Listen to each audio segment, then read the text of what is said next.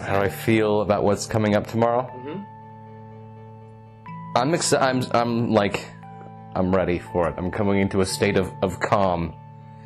Tomorrow I'm going to have to be extremely high energy, like the way that I am when I'm streaming, which is not my natural state. So I'm sort of settling into a lower rhythm right now, trying to save up all that energy. So it'll be good. I'll bring my A game when it's time. It's time to bust out all the energy and sell people on Stream Academy and get them excited and hyped for it. I know I can do that. Sort of like when we do the games, the scary games on the stream, and I have to have the heart rate monitor on. Like my fear response, everybody thinks when I get scared, my heart rate's going to go up, and my fear response is my heart rate to slow way down, and I become very, very calm.